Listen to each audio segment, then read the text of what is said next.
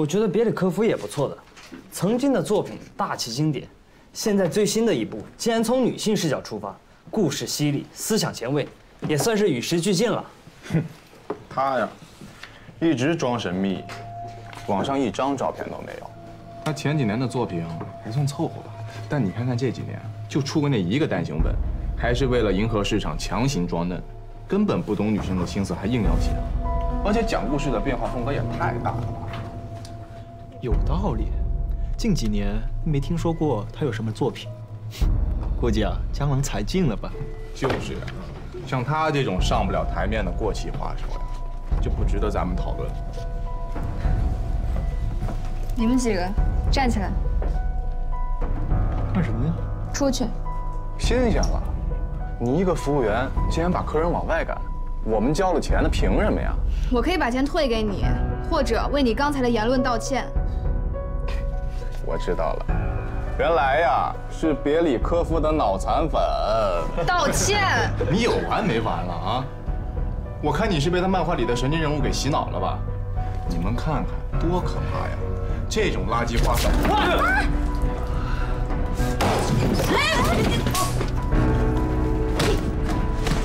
别打了！别打了！没事吧？别打了！别打了！松开！别打他！别打了！你没事吧？哎，你没事吧？我看。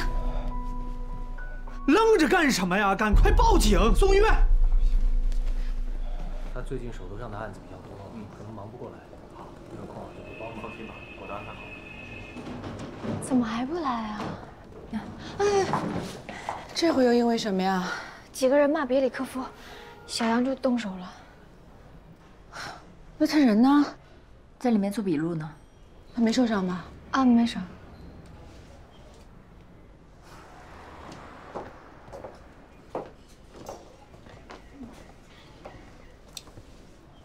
整个事件的经过呢，我们也了解的差不多了，监控录像我也都看过了，伤者的情况我也了解过了，也不算严重。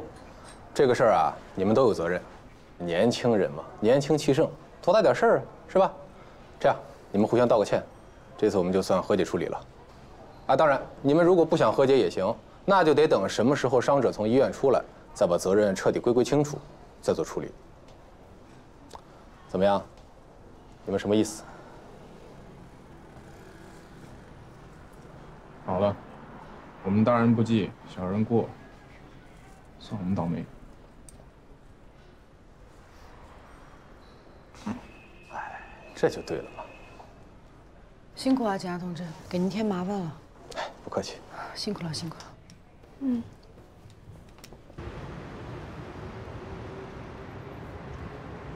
被打伤的是谁啊？你们店里的客人吗？那个人怎么还不来啊？我都等饿。应该快了吧？漫画书店老板那儿我已经联系过了，还好没有损坏什么贵重物品，不用赔偿。只是小杨，你可能没法在那继续工作了。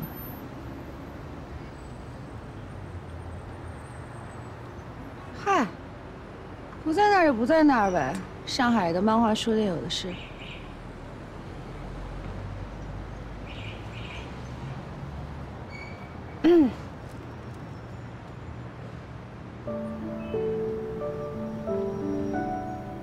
我替你先试了一下，挺好使的，真的，用水都擦不掉。我最近呢，也在看别里科夫的漫画，还有其他的一些漫画。虽然我确实不太看得懂，但是也觉得挺好看的，所以我支持你。那句话怎么说的来着？啊。愿原力与你同在。傻不傻？你说的根本不是一个次元的东西。那你教我一下，你们那个次元是怎么说的呗？以后的。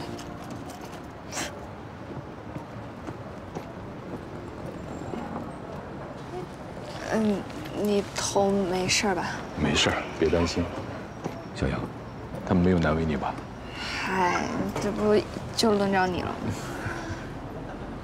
那个，是您救了我妹妹吧？太感谢了。啊，应该的。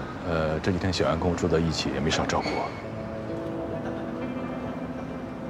什么叫小杨跟你住在一起啊？他是我们店的住宿客人，我这2天不是住在店里嘛，然后他住楼上，我住楼下，你别想歪了啊。对，您别误会，我们是邻居，是室友。啊，室友啊，那还真是承蒙您多照顾了，还麻烦您专门跑过来一趟。应该的，我就担心事情说不清楚，小杨吃了亏。我也是怕事情说不清楚，小杨吃了亏。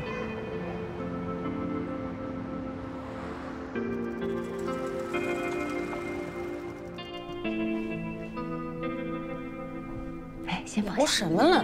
聊这么久还不出来？哎，雪儿，你坐下，坐下。答应我，你要好好的跟他沟通，可千万不许炸，知道吗？嗯。深呼吸。啊，先吃点东西。折腾这么一天了，你不累呀？是不是？吃东西好长个儿。你看你姐姐给你炸猪排多香啊！啊，赶紧吃一点。谁要吃他做的东西？要。明明是人家帮我，他却疑神疑鬼的，把我脸都丢尽。我是想说，小杨啊，你肯定饿了，对吧？咱不生气，你吃点东西，边吃咱俩边聊，好不好？我跟你没有什么可聊的，像你这种恶霸无话可说。有话可说啊！我先给你倒杯水，你先吃猪排啊。汪小杨，咱俩讲道理好不好？你不说你成年人吗？咱俩讲道理啊！你仔细想想，你不觉得这个人奇怪吗？这么大的人了。从上到下的行头也不便宜，你说他怎么可能去住到你们这么一个什么漫画书店里边去呢？哎，我们漫画书店怎么了？不是住在那个地方的人要的就是一种感觉，非得一穷二白才行吗？是这样啊，你吧，就是因为太小了，你还没有谈过恋爱，所以很多东西我跟别人都能说明白，我跟你我还说不出口。对，你说，你听我说啊，你说呀，你现在根本是没有办法了解一个大叔他脑子里边在想什么。我现在是没有办法理解你的脑子里在想些什么。我已经是一个成年人了，我有独立的人身自由，也有选择朋友的权利。你却一天到晚像看贼似的看着我。之前赶走了齐越，现在这么对杜佳木，那你这样下去以后，谁愿意跟我做朋友啊？那你能不能交点正常的朋友呢？什么叫正常的朋友啊？别吵！可能在你眼中，我这种不正常的人只能交到不正常的朋友。没事，我跟你讲，你就这么倔啊！有一天你受骗了，你就知道了。用不着你管。哦，气死我了！这孩子绝对是我小时候升级版。好了，雪儿不生气了啊！不生气啊！深呼吸，生气会长皱纹的，皱纹。真的。喝水。我不喝。哦，我喝。气死我了。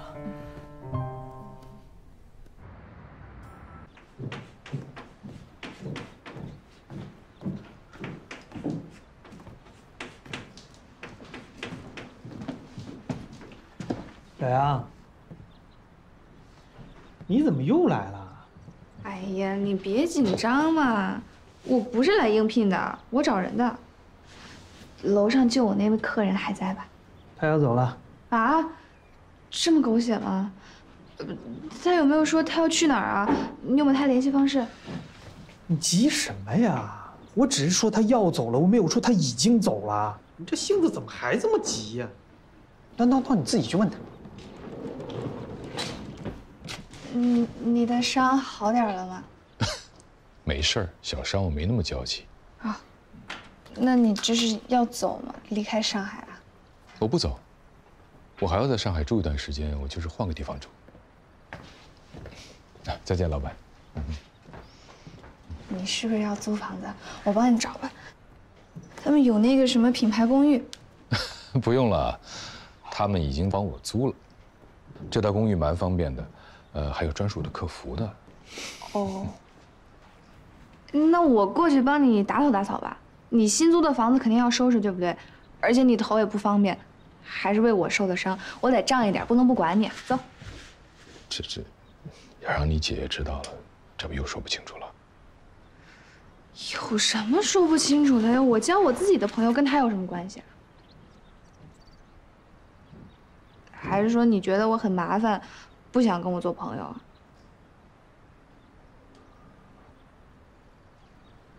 好，那就麻烦你了。不麻烦，走吧，我帮你拿。来。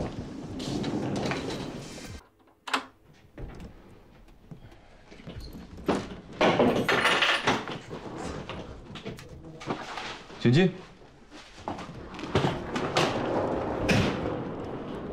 哇，好漂亮啊！这网上订的房子还挺有格调的嘛。房主是个设计师，刚出国。哦，对了，我有一个礼物要送给你，来表达你对我的救命之恩。感谢你。你别笑，这个虽然现在看起来不起眼儿，但是你一定要好好保存着，没准哪天我就成了特别有名的漫画家。我一定好好收藏，等着你成为大漫画家。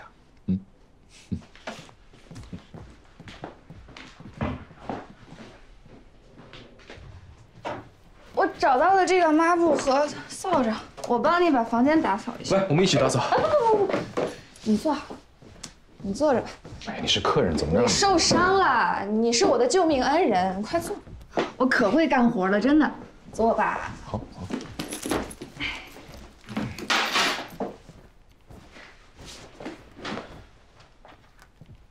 来一点。你姐姐要是知道你来我这儿，一定会担心的。她有什么好担心的？她那么关心你，像我这样一个大叔跟你这样一个小姑娘在一起，她一定会觉得我居心叵测。你会吗？等你再大几岁啊，我再回答你这个问题。我不小了，我都上大学了。其实你不用理我姐，她呢上当受骗多了，神经过敏。我还第一次听说有人这么讲自己的亲姐姐。哎，你说你找到工作了，你到底找的什么工作呀？一份很普通的工作，先对付干吧。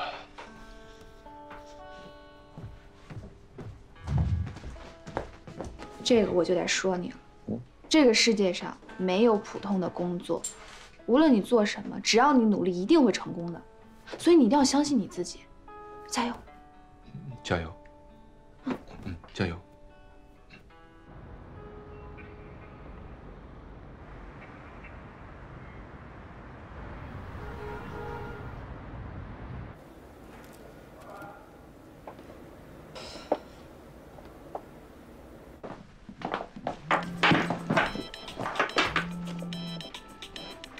小杨，你的电话。好。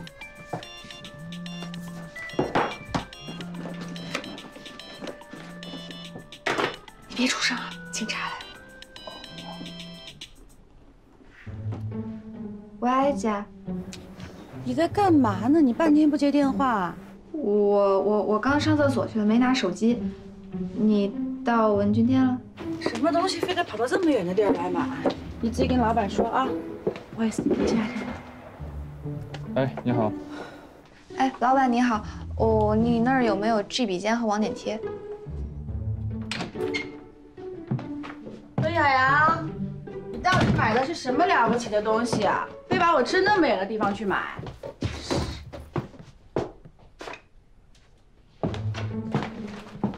温小阳，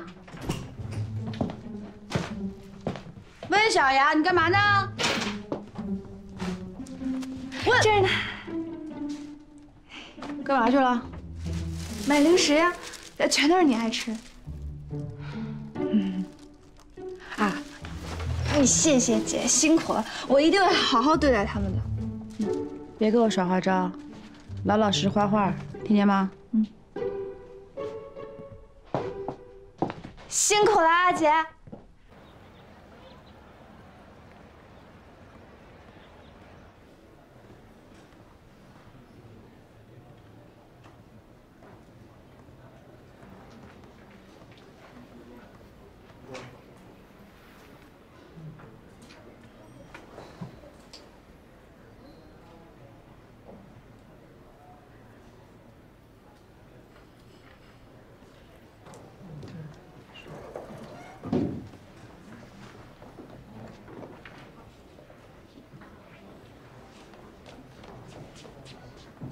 请问这里有人吗？哦，没有。谢谢。好险，差点就迟到了。你好，温小阳。你好，我叫豆子。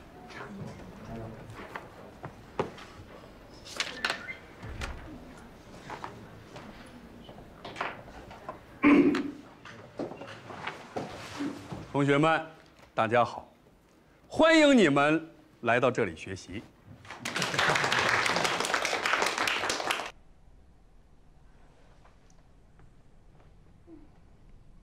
直接这样打印就可以吗？这个字体是不是太丑了？要不然加个底图吧，加个底图会不会好看一点？这个看您要求，我们都可以。那麻烦你了，我来加个底图吧。好，那你改好叫我。麻烦你了。没事。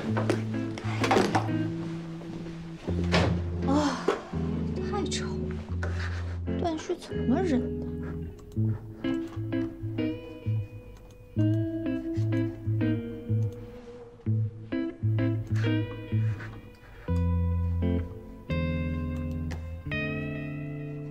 这样好多了。为了更好的提高我们的教学水平，为了让同学们更直观的和一线创作者产生互动，今天我要给大家一个惊喜。什么惊喜？同学们，别里科夫这个名字大家都听说过吧？听过。那就好。经过院方多次的邀请，经过双方多次的协商，我们终于请来了别里科夫老师，来担任这次培训班的客座讲师。没错，你终于回来了。别里科夫之所以能够来到本院你认识别里科夫？其目的是为了要从在座的各位同学当中不仅认识，他还在我家住过。优质的漫画人才，不仅住过，我们俩还睡过同一张床。好，下面让我们用最热烈的掌声欢迎别里科夫老师。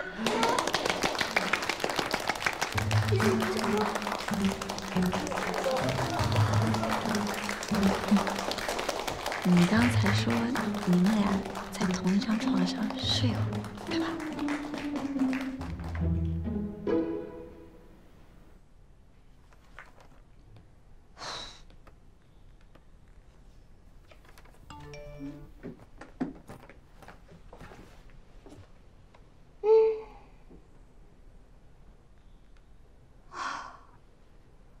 果然是我的知己啊，真是太懂我了。我想什么都知道。哎，喂，我在用手机呢。到哪儿了？什么到哪儿了？不是刚开始打印吗？怎么会刚开始打印呢？你那个排版字体太丑了，大哥，我帮你加个底图美化一下。谁让你多事儿了？我赶着下班前给客户送过去呢，这都快来不及了。哎，你这个人怎么这样？我怎么知道你着急用？你又没有说。那我怎么知道你这么多事儿啊？快快催！行了行了，知道了知道了。着急。喜欢画画的人，无论是否立志要成为一个漫画家，都要从画人物开始。对于漫画创作，画人物最重要的，并不是画出形态，而是要通过动作，让读者知道这个人物呢，他的个性和身份。你们一定很好奇别里科夫是怎么画漫画的吧？今天我就满足你们。我给你们示范一下如何在最短的时间内创作出一幅4格漫画啊，如何在最短的时间画出人物的个性和身份。但是我需要有位同学上来配合我一下，哪位同学愿意？老师，这位同学，你愿意吗？这是求婚的台词啊！快去快去！来，上来随便做几个动作就可以。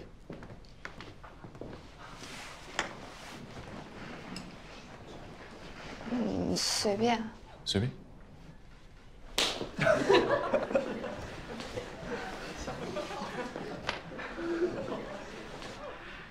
有意思。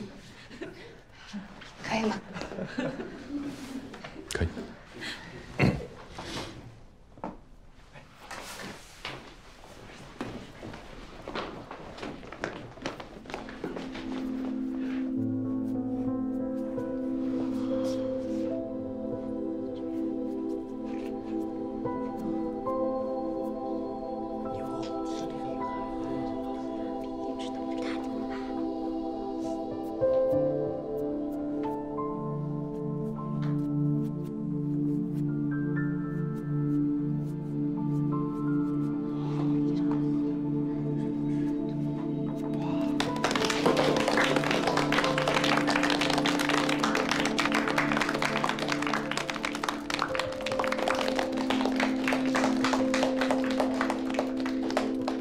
真是。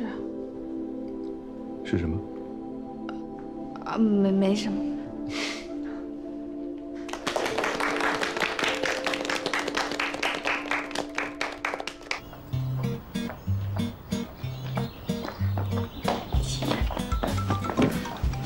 别推了，大哥。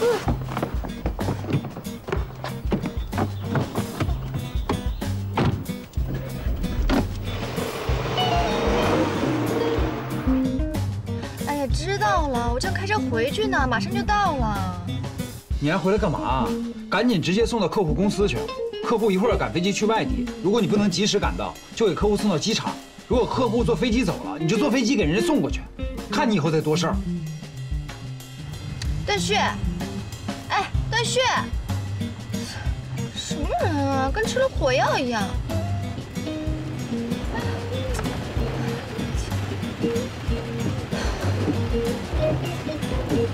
怎么下雨了？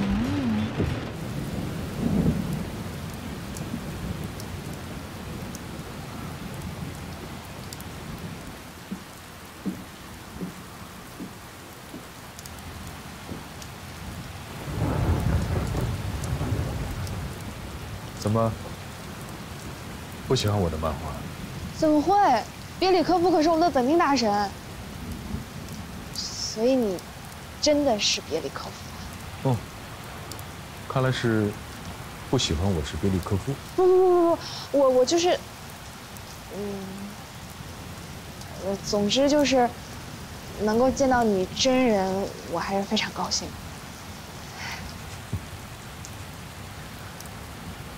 我叫的车快到了，下这么大的雨，你也不好叫车，我送你。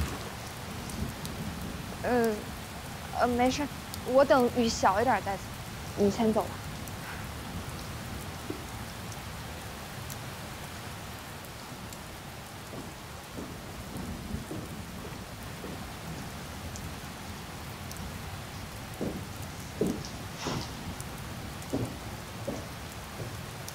来吧。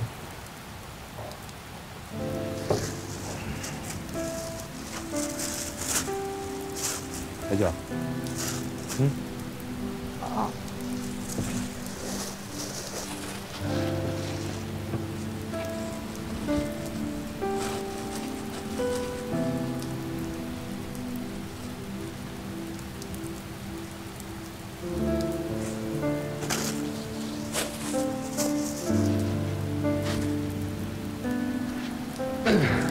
好了，你的小鞋子就保护起来了。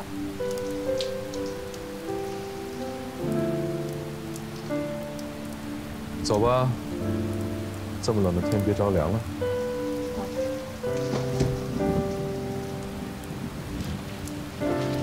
小心。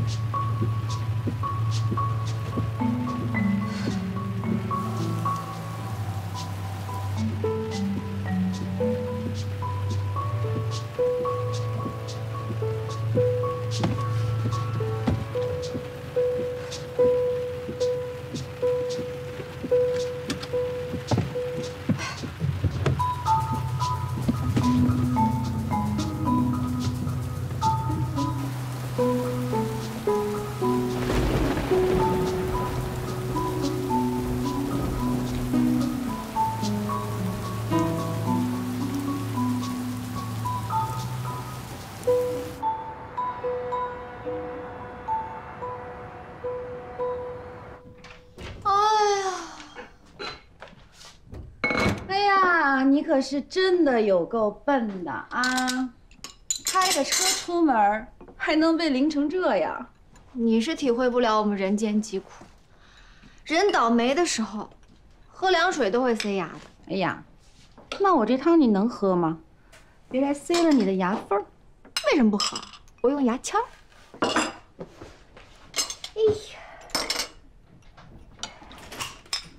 淋着没有啊？挺亲嘴，知道给自己套个鞋套。哎，在门口把鞋套给我摘了，踩一地水。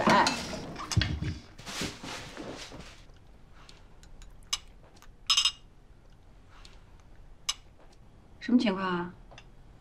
第一天上课有点跟不上，受打击啦？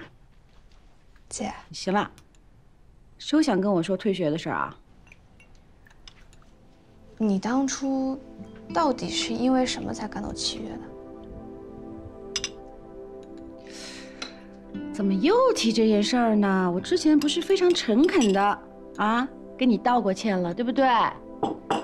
姐姐当时呢是做的有点极端，我知道你非常喜欢他，非常喜欢别里科夫。他不是别里科夫。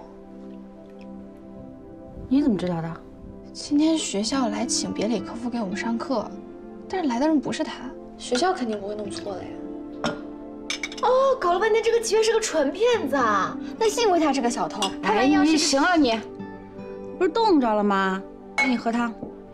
啊，对，小偷，小偷是什么意思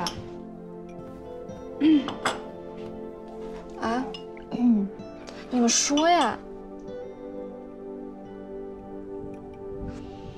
哎呀，我跟你说实话吧，你姐呢早就发现这个契约喜欢说谎偷东西，所以呢我们才想办法把他送走。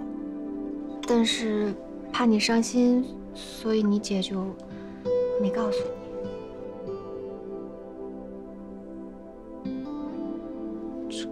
看来他只是个疯狂的粉丝啊！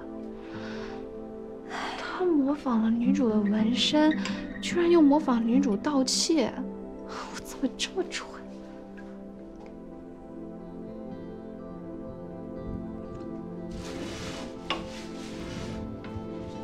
姐，对不起啊，我错怪你了。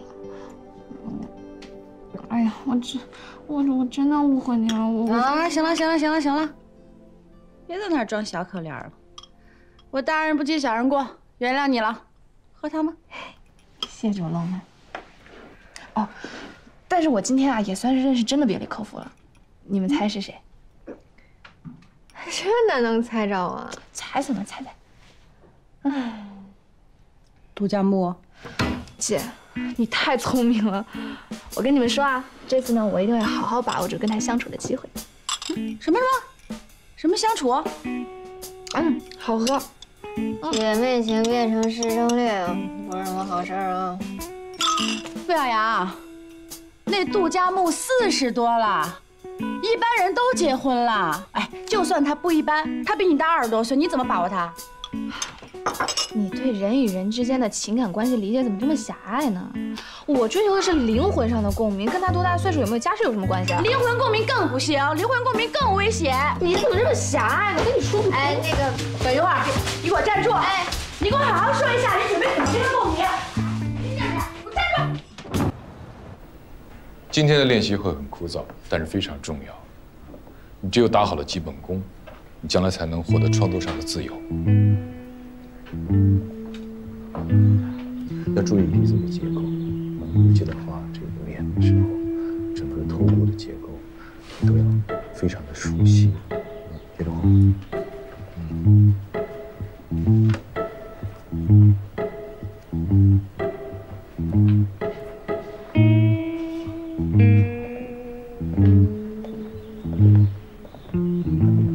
老师，能帮我看一下这个地方的处理吗？挺好。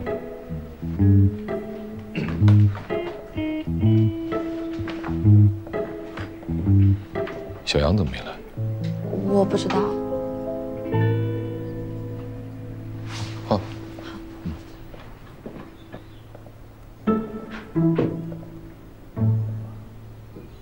你可以登场啦！非常好。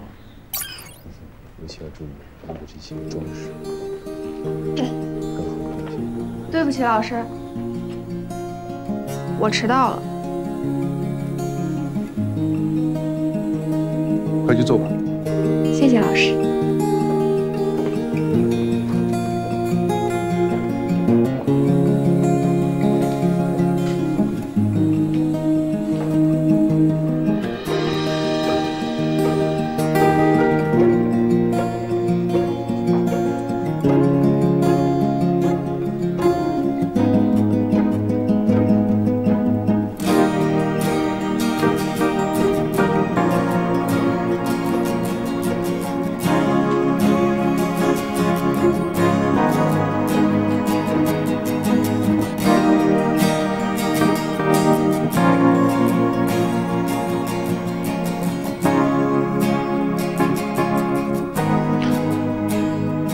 把笔给我，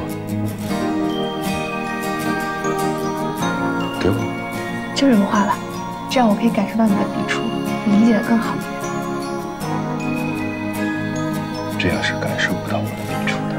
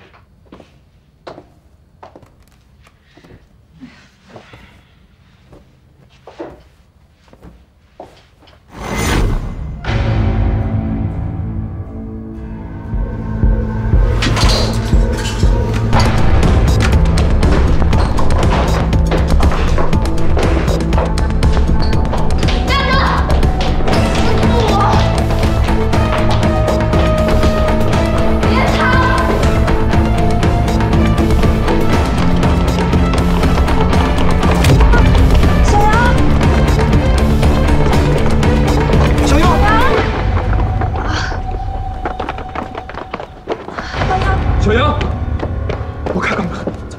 小杨，哟，怎么摔成这样？腿没事吧？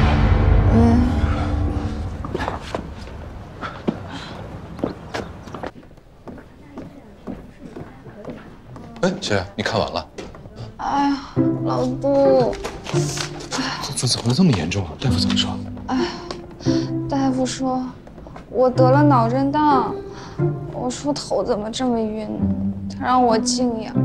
天哪！那我赶紧送你回家休息啊！走。哎呀，我不能休息，不是我不能回家。哎呀，你为什么不能回家？我姐，她最近不是生意上出了点事儿吗？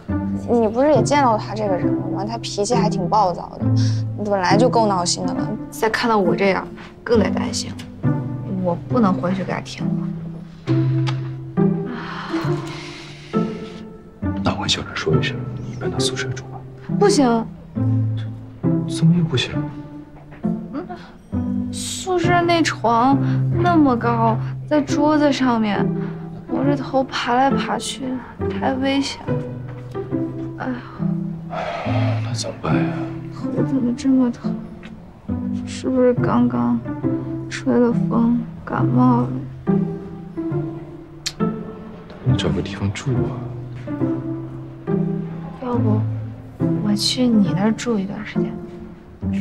这不行，这不合适，不行。那我该怎么办嘛？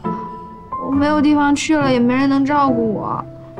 哎呀，你就忍心看着我受了伤，感了冒，一个人孤苦伶仃的。你就收留我一下，我保证不添麻烦。哎呀，哎呀，哎呀，好疼，好晕。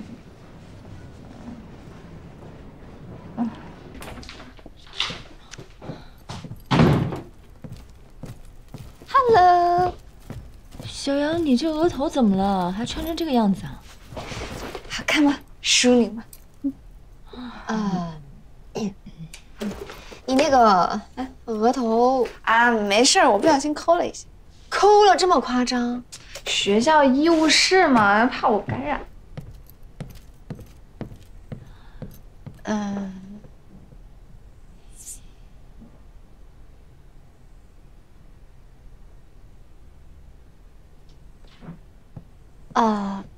那我去看看他。你帮我想一想怎么约滕总。想。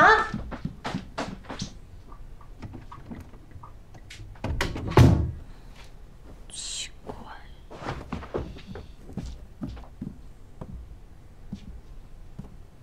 你干嘛呀？你又要走啊？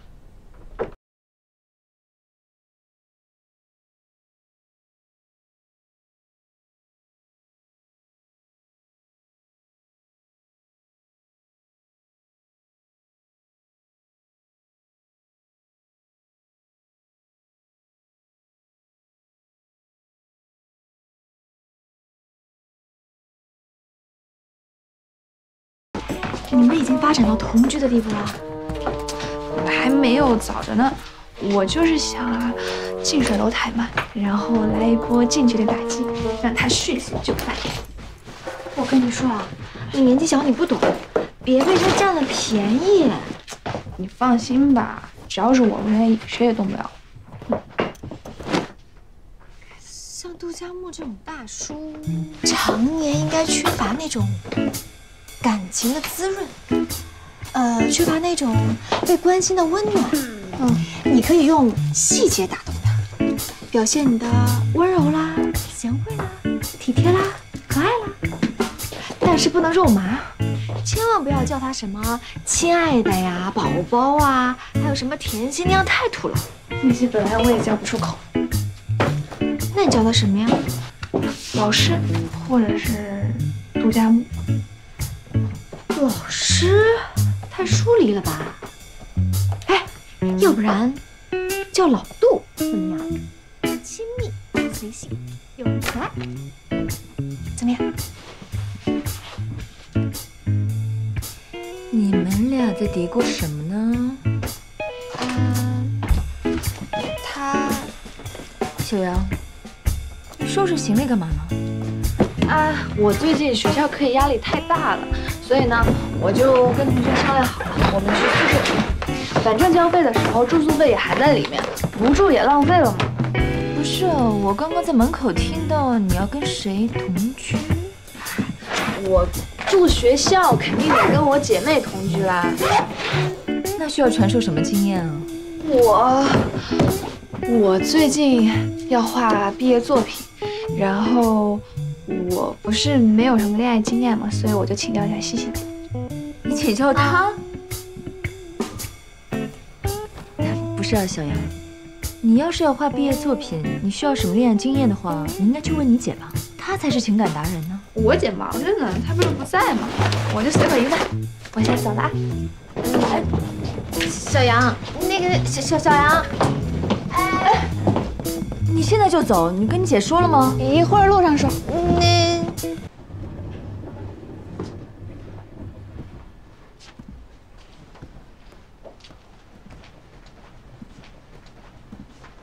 老杜，你能帮我换下药吗？过来坐下。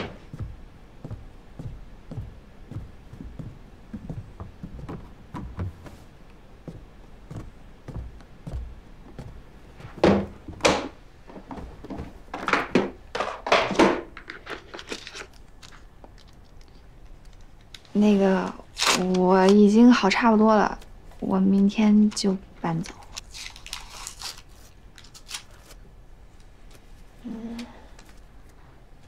那个，你有女儿啊？所以你才不能喜欢我的，对吗？嗯。别动。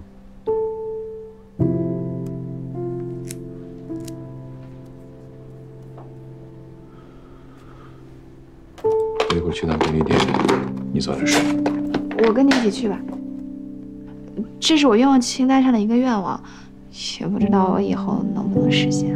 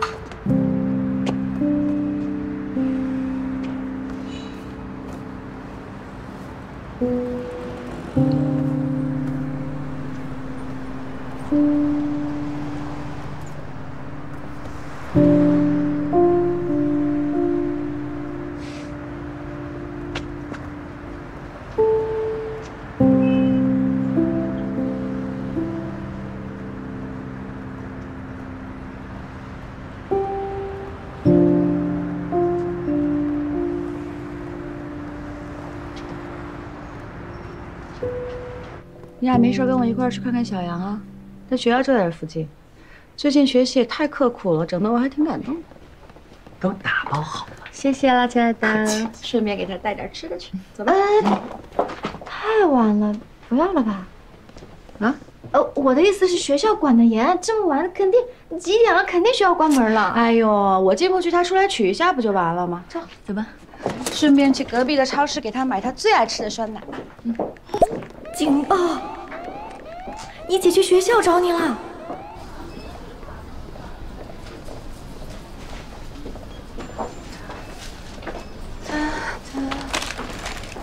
那个。你要不要先打过去，问他还需要些什么？也好。小杨，赶紧想办法，别把我卖了。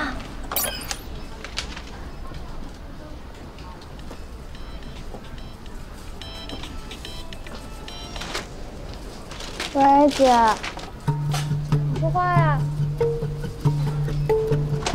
嗯？喂。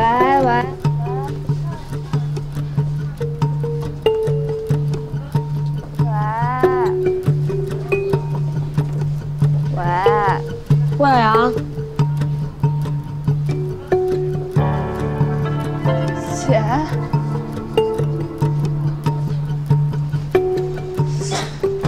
这么巧啊！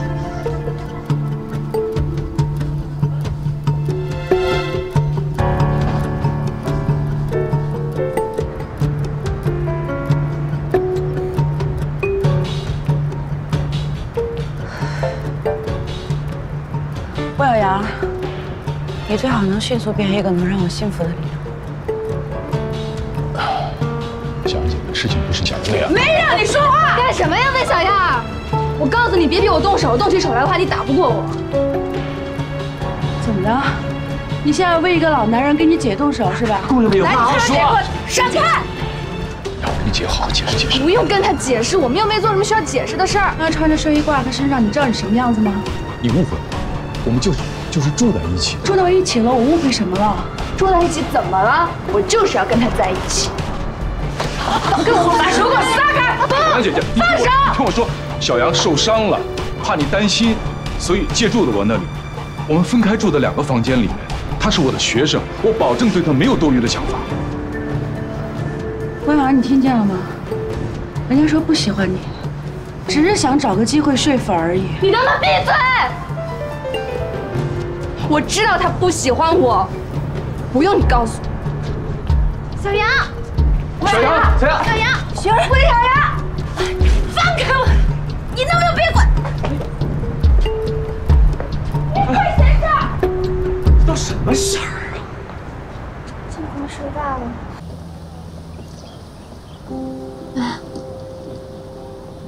好幸福呀！就这样简简单单的跟你待在一块儿。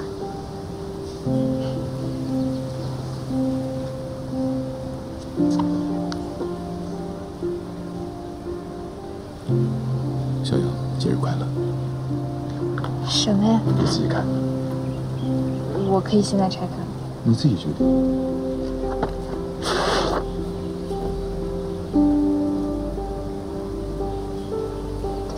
这个礼物太棒了。那我现在也是有别里科夫真迹的人了。你喜欢就好。我太喜欢了。谢谢你，老杜。可是我什么礼物都没给你准备。哦，对了，今天晚上我们家姐姐要准备 party， 你要不一起来吧？反正我姐已经不反对我们俩在一起了。抱歉，我今天晚上还有一些事情要处理，不能陪你去了。再说你们女孩子在一起自在一点，我去了反而尴尬。是工作上的事儿吗？算是吧。好吧。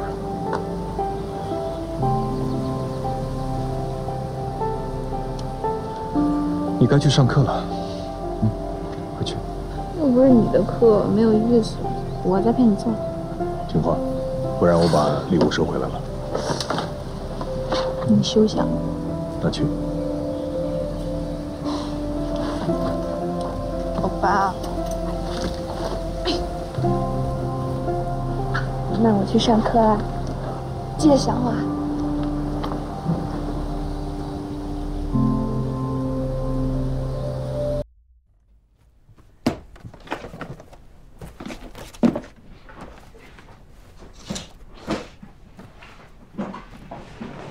不是3点钟才上课吗？我约了一个中介，先去看看房子，然后去学校。我是不会搬出去住的。我跟你说过，我要你和我在一起，你应该明白我的意思。小叶，我说了，我想照顾你的，但不是那个意思。你是什么意思？好像并不重要。在我这里，似乎没有话语权。你稍等我一下，我换身衣服就跟你一起去上课。你去学校不合适吧？怎么了？你是嫌我丢人，还是嫌我麻烦啊？我不是这个意思，我要给学生上课，我怕没时间照顾你。我原本就是你的助理，我跟着你难道不是天经地义的吗？你抢走了我的处女座，难道连我工作的机会你也要剥夺？我在楼下等。杜老师，你不是说过吗？要帮我出一本漫画。我已经好久都没有画画了，所以我想要去学校听听你的课，尽快找找感觉。你不要有压力啊。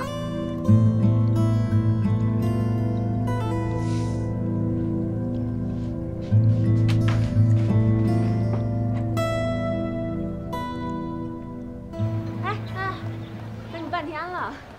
这个画手也太好笑了吧！好巧，但是还挺……同学们早。老师好。你坐后面。好。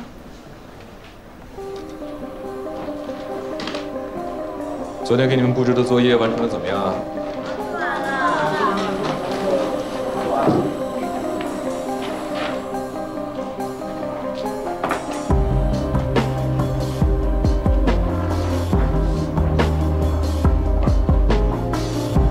今天我们继续研究漫画中的角色。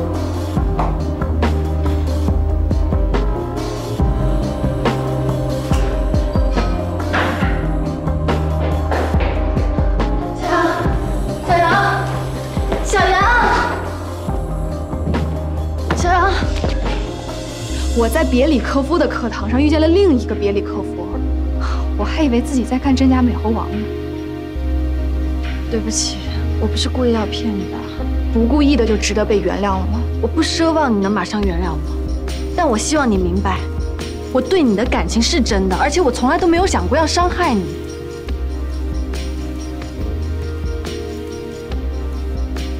那时候，我刚从监狱里出来。身无分文，又无依可靠的。我必须得马上找到杜老师，才能重新开始我的生活。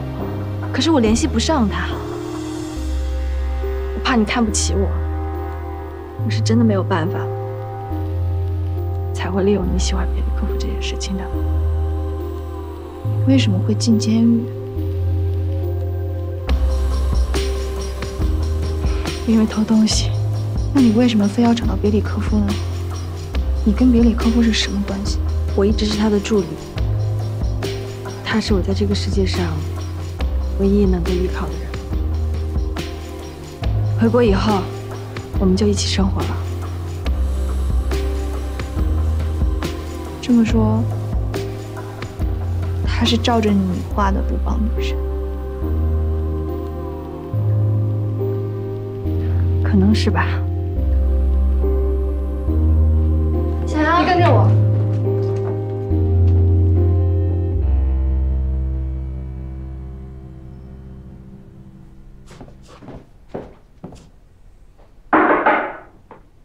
那天我 cos 成鲁邦女神的时候，你那么生气，是因为你原本画的是齐越，你觉得我比不上她是吗？你认识齐越？何止是认识，当初她就是利用别里科夫的身份骗我照顾她的，我还因为这个事儿跟我姐吵了架，离家出走，之后才在漫画书店遇见你的。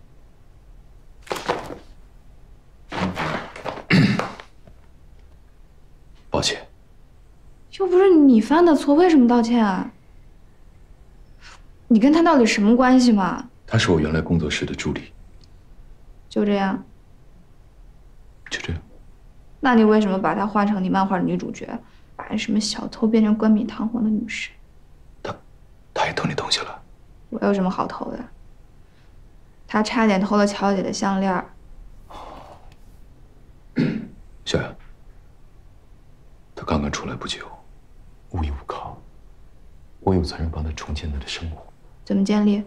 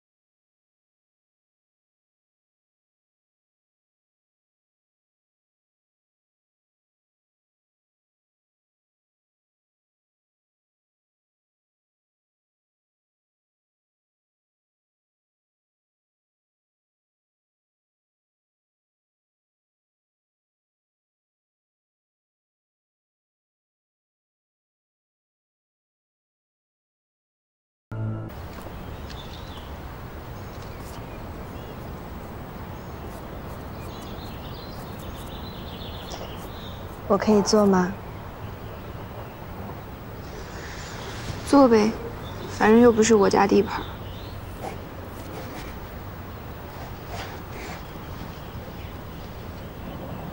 你还在生我气吗？有什么好生气？你又没真的偷走我什么。我倒是希望真的偷走了点什么。你什么意思？我想要偷走你的喜欢和关心。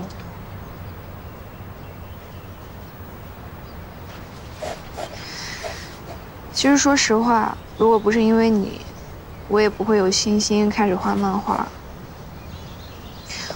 我这个人就是爱憎分明，所以在这一点上也要谢谢你。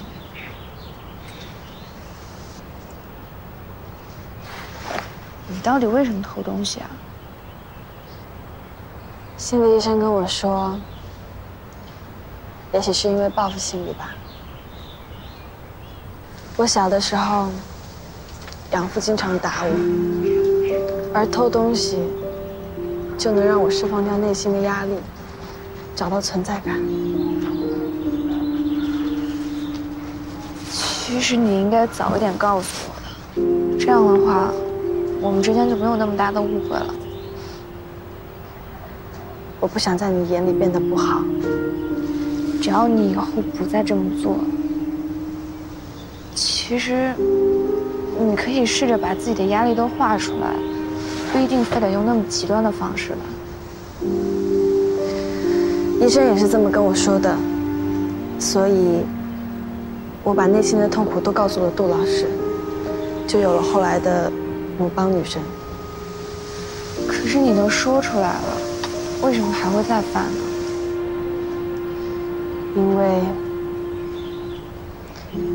因为那个时候杜老师急着出版《鲁邦女神》，我一边要跟他讨论故事，一边作为他的助理要做很多其他的工作，我的压力实在是太大了。而且我喜欢他，却因为那个时候他有家庭，不能跟他在一起。我们相爱，你跟他离婚，不就是为了跟我在一起吗？你不要再骗自己了，我根本就不爱你。杜老师，好久不见。小杨是个很单纯、热爱漫画的女孩，在她心里，我是比里科夫这个符号远远重要于我是杜嘉木这个人。那他如果知道那本漫画原本就是我的，会不会还是喜欢我呢？我知道你也喜欢他，不知道他有没有跟你说过，现在的你和当时的我真的很像。我和你不一样，我对他的喜欢不像你想的那么自私，只要是他能幸福，不一定非得跟我在一起。那才不是喜欢呢。喜欢一个人就是自私的，就是自私的想要跟他在一起，就是自私的想要他的所有幸福都是自己给的。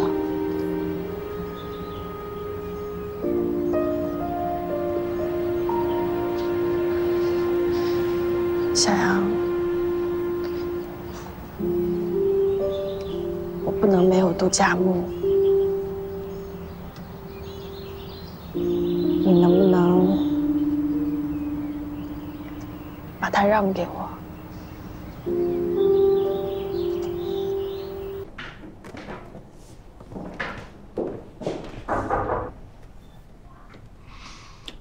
有事吗？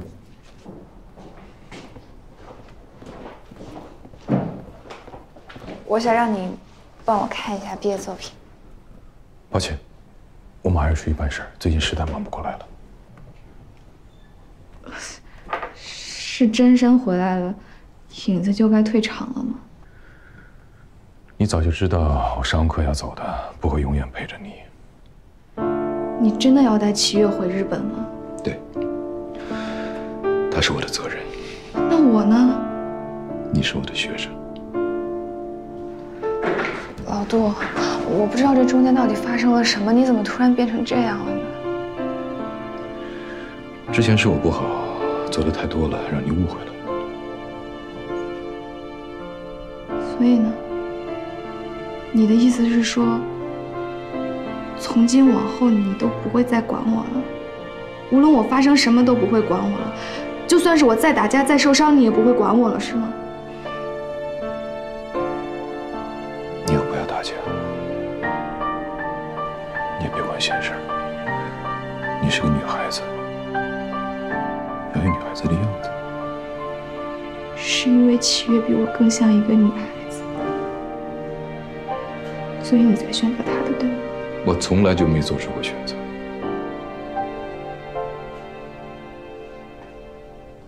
你太过分了。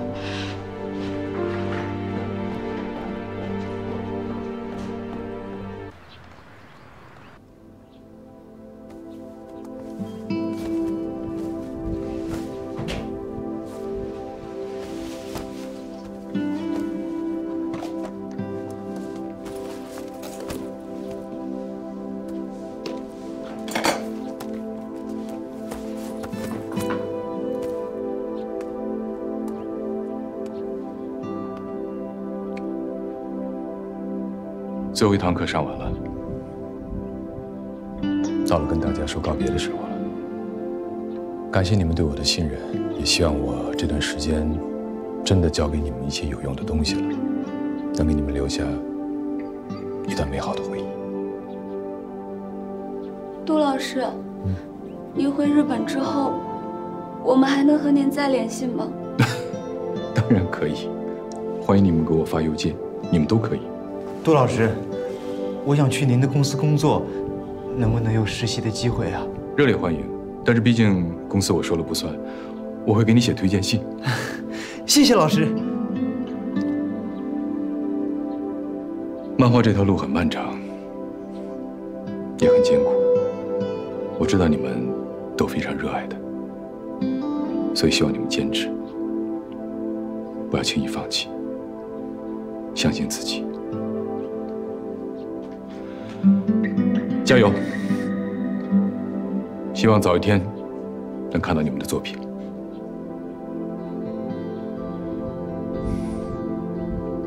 再见。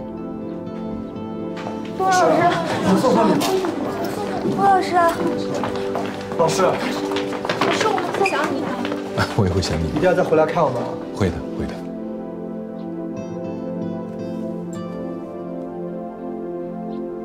回去吧，不用送了。杜老师，杜老师。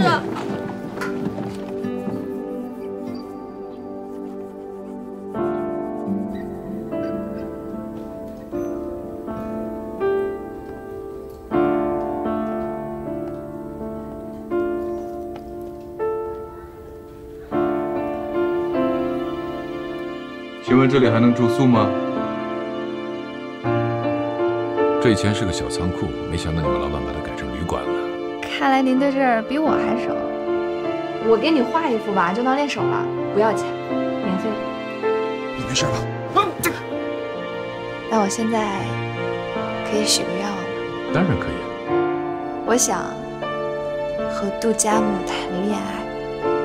我还没有喜欢过什么人，所以也没有失恋的经验。如果我注定要在你这失恋的话，可不可以让那一天晚一点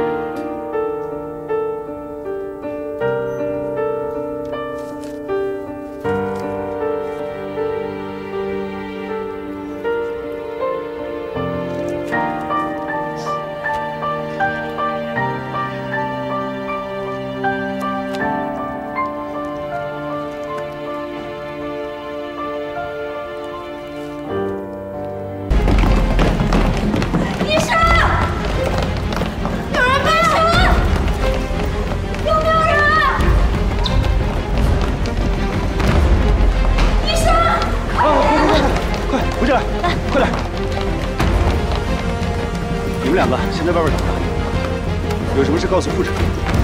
出去吧。把门关起来。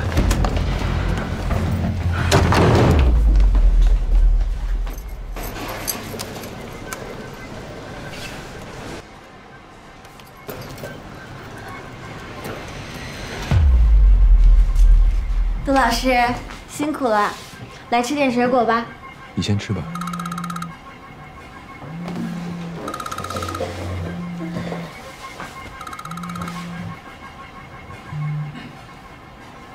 喂，小杨，怎么了？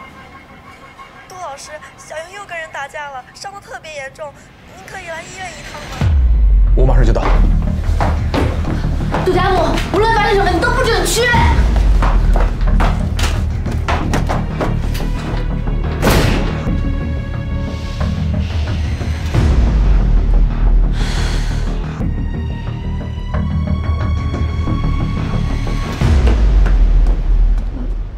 杜老师，你来了。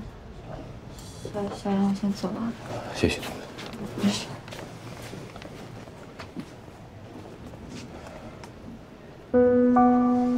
不是叫你别打架吗？怎么这么不听话呀？不用你管。都伤到哪儿了？疼不疼啊？疼不疼？谁让你来的？我好不容易才说服我自己，你怎么这么讨厌？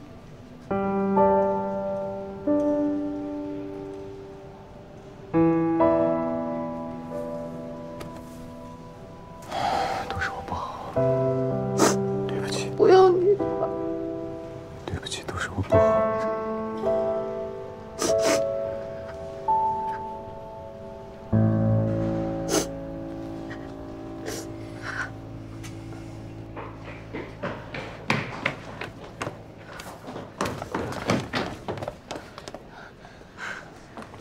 姐，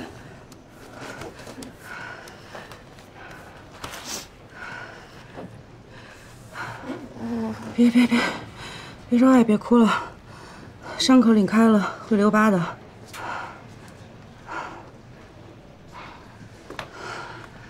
能出来一下吗？哎，走，我姐她没事，先关心你自己吧。这是医院，你姐不会乱来的。没事的。怎么搞成这样啊？没事。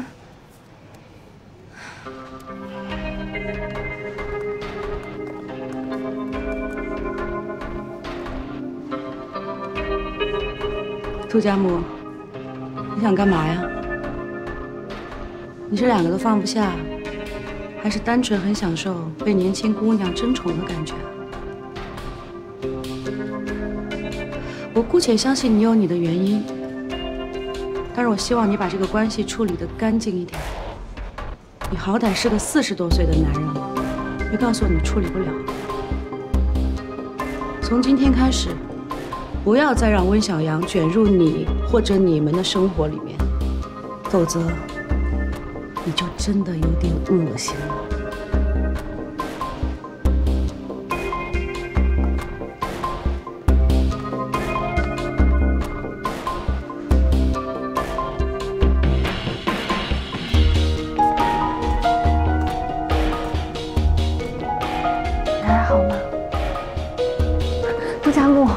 是不是只要文小阳出了事，你就会第一时间赶他？是不是只要他这个人还活着，你就一辈子都放不下？我已经答应带着你回去了，别再逼我了。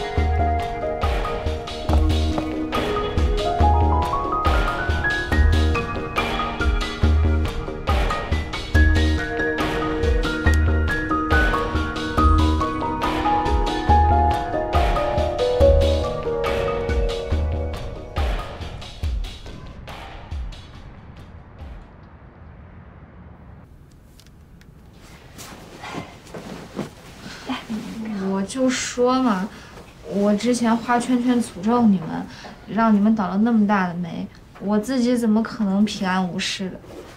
现在好了，我自己那份也来了，可以安心了。下次别那么冲动了。你不要多想啦，不用难过。我们3个以前什么样的霉没倒过呀？你这根本不算什么。你放心，以后呢，不管发生什么事情，我们3个都会陪着你，我们是不会背叛你的。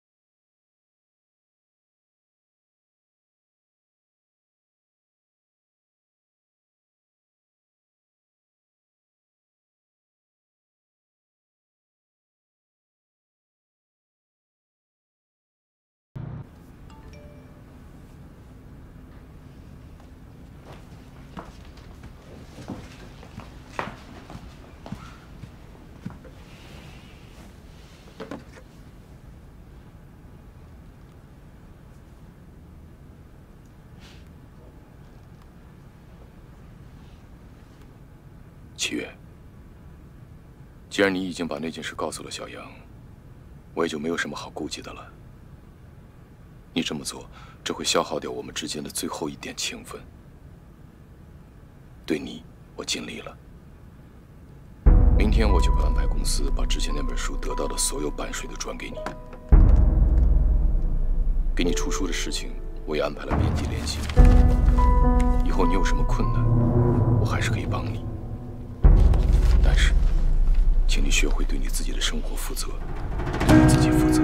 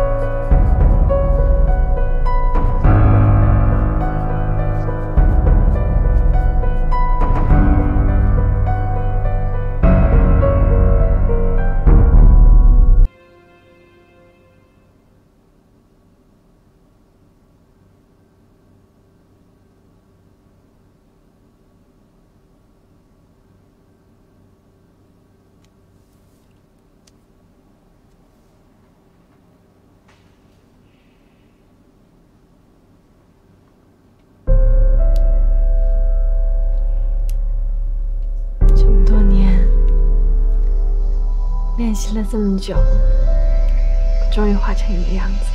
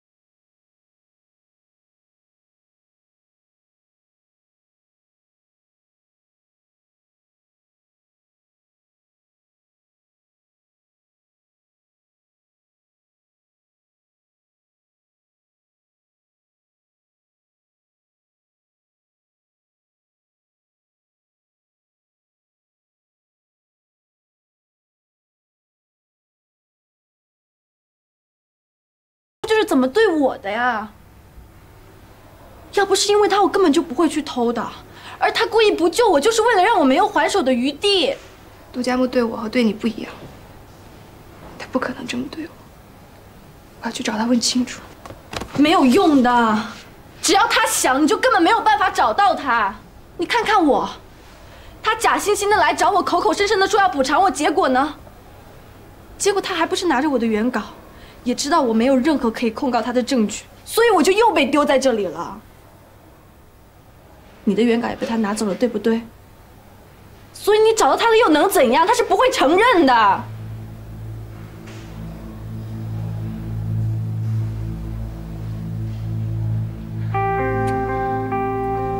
沈阳，像我们这种无名小卒，根本奈何不了他。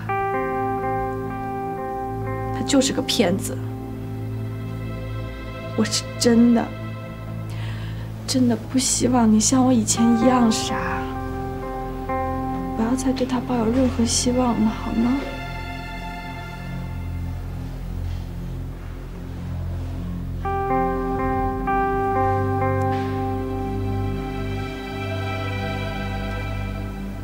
没关系的，别害怕。你还有我。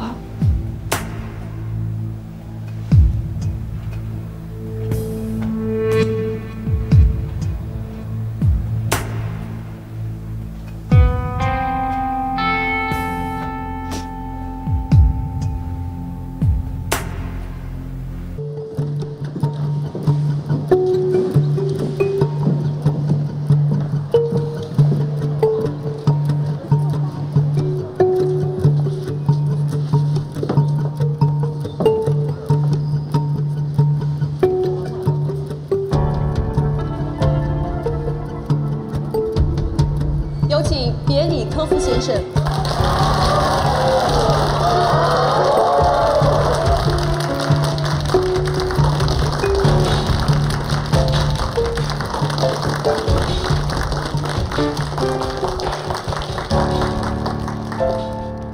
今天是著名漫画家别里科夫先生首次在媒体面前公开亮相。我非常荣幸可以在这里和诸位共同来见证这一时刻。因为先生行程的问题，今天我们只能给到各位媒体30分钟的提问时间。如果大家有问题，可以举手示意，工作人员会把话筒递送给您。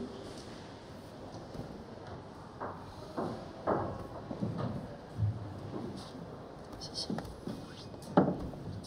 在提问之前，我想说几句话，希望大家能给我几分钟的时间。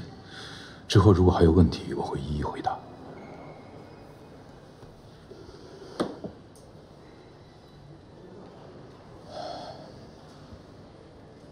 相信在座的各位已经看过我发布的新作《双生》，我非常的高兴，你们这么喜欢这部作品，甚至没有苛责我略显匆忙的画风。但是我要告诉大家的是，这部漫画并不是我的原创作品，确切的说，是我抄袭了我一个学生的故事。对不起，小杨。他有画风，真有才华。我做出如此可耻的事情，杀害了你。但这个故事很棒，你把故事里的每一个角色都塑造得如此令人动容，我看得出来，在他们身上承载了你满满的期望。这个作品应该属于你。这段时间，我一直躲着你，是因为我不知道该怎么面对你，我也不知道该怎么跟你解释，才能抹平你的痛苦。但伤害已经造成了，我也无法再逃避下去，因为我已经没有勇气的拿起画笔，我只能选择这样的方式向你道歉，希望你能原谅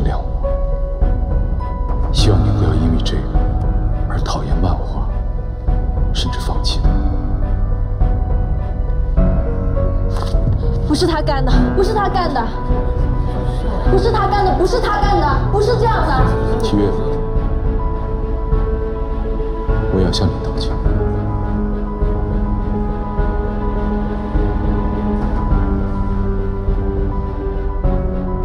我向所有曾经喜欢过我的人道歉。那部《鲁邦女神》也是我抄袭七月的作品。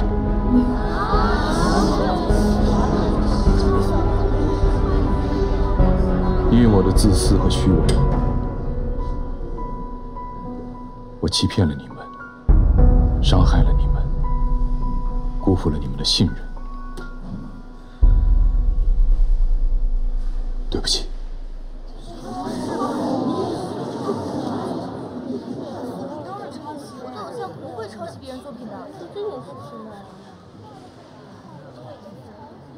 今天，我把原属于七月和温向阳的作品及荣誉还给他们。我也会为自己的行为付出相应的赔偿和交代。从此，漫画圈再无别离可夫，我将无限期的退出封闭，来反省自己的错误。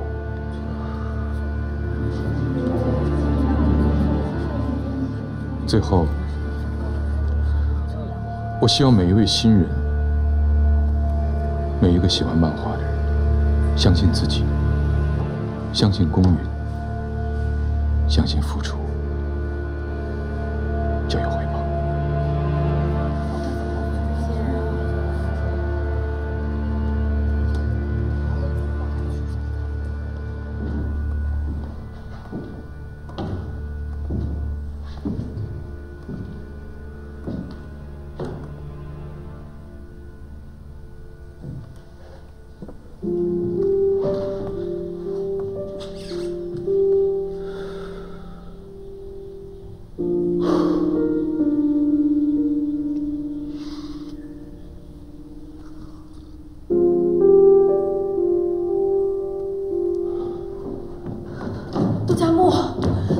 疯了！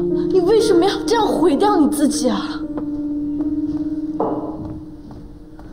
钱属于你的还给你了，我们之间再没什么瓜葛。谁要你还？我从来都没有想过要让你还。你好不容易积累下来的名声和地位，我怎么可能舍得让你因为我就全部失去啊？我从来都没有想过真的要拿这件事情威胁过你。我之所以那么做，我只是想让你不要抛下我。难道你不明白吗？都结束了，公司会安排好以后你的事情，你的故事，你的鲁邦女神会改编成影视剧。我不需要，我只要你喜欢我，只要你好好的跟我在一起。你为什么要承认你自己没有做过的事情呢？温小阳的画是我偷的，是我模仿你的笔记画的。你心里明明那么清楚，为什么要把这一切都往你自己身上揽呢？不要因为我毁了你自己，我只是不想让你跟温小阳在一起。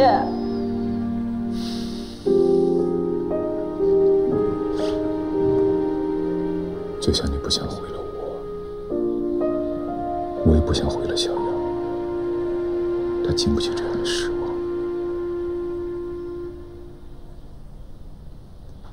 关于别里科夫抄袭的事件，你会对他进行调查吗？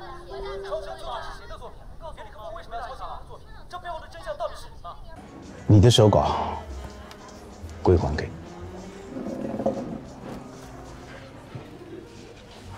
抱歉，给你添了这么多的麻烦。明天我就要带七月回日本了。漫画的版权已经卖给了影视公司，如果拿不到七月的授权，会很麻烦。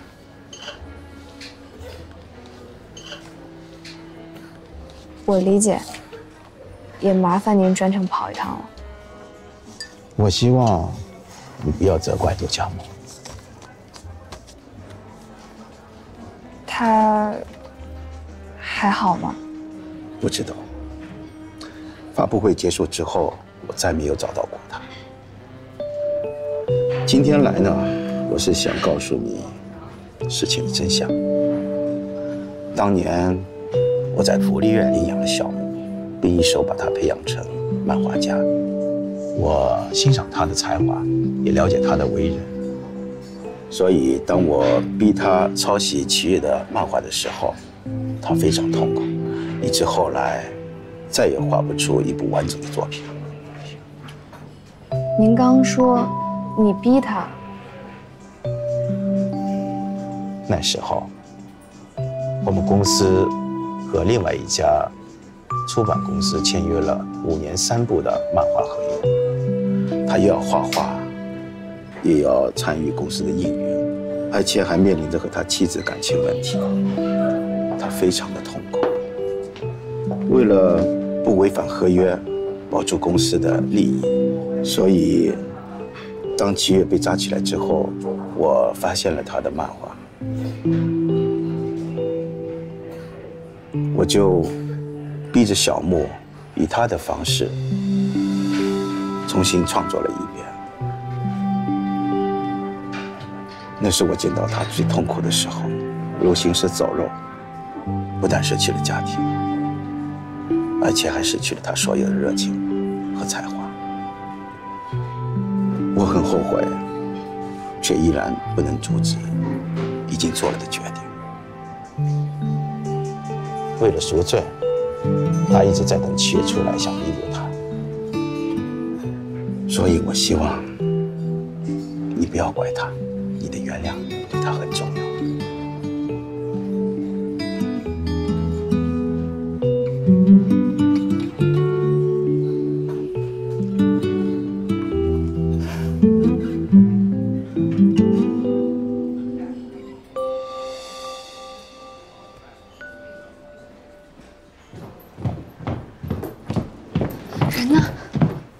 走了。我电话里不是让你帮我留住他吗？本来刚才好好的，结果有几个顾客把他给认出来了，所以他们难为他了。杜佳木，杜佳木，我可没有叫他过来啊。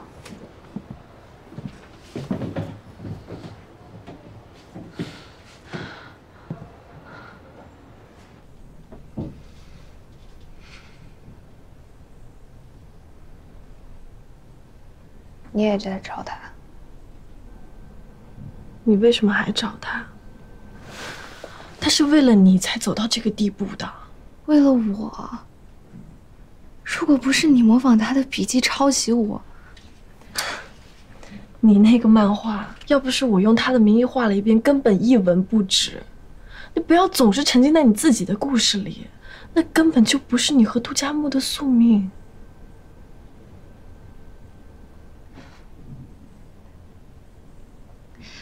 我画的不是我跟杜佳木，双生最开始的灵感是你和我，世界上另一个我们。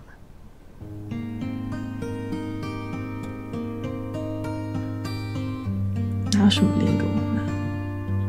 我跟你一点儿都不像。当初你姐姐送我走的时候，我跟你说的那些话都是她逼我说的。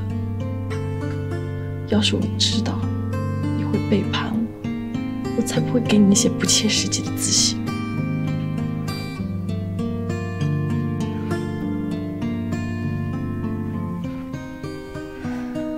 你在说这些话的时候，这些伤害别人话的时候，自己心里真的就好受吗？